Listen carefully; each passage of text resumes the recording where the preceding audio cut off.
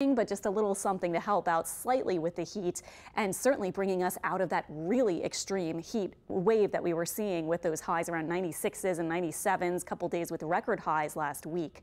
In the tropics, we've been talking about this one spot, showers and storms off the coast of Africa, very low chance of development.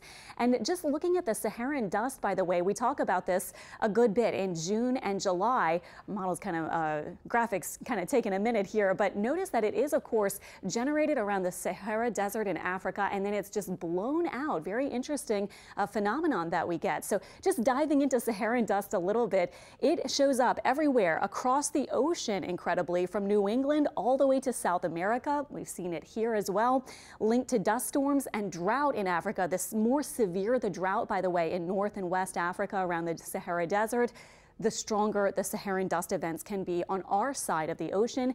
It takes about a week to cross the Atlantic Ocean, and it peaks here in the Caribbean and where we are in our part of the ocean in June and July.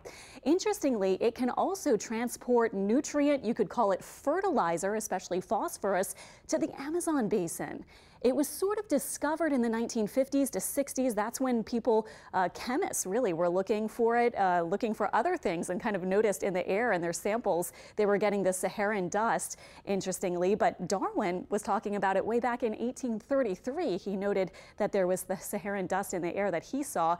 And remember last year, it was so thick, especially around Puerto Rico and some Caribbean islands. It was showing up on cars. So sometimes it can be transported from the mid-levels of the atmosphere all the way to the surface. So just a little something about the Saharan dust. And of course, the big thing for us, it cuts down on the formation of hurricanes with the dry, dusty air. Lower rain chances, but still hot and a little less humid the next couple of days. All right, not too bad. Thanks so much, Alexandra. A pole vaulter from Lafayette has won gold in Tokyo. Former LSU Tiger Mondo Duplantis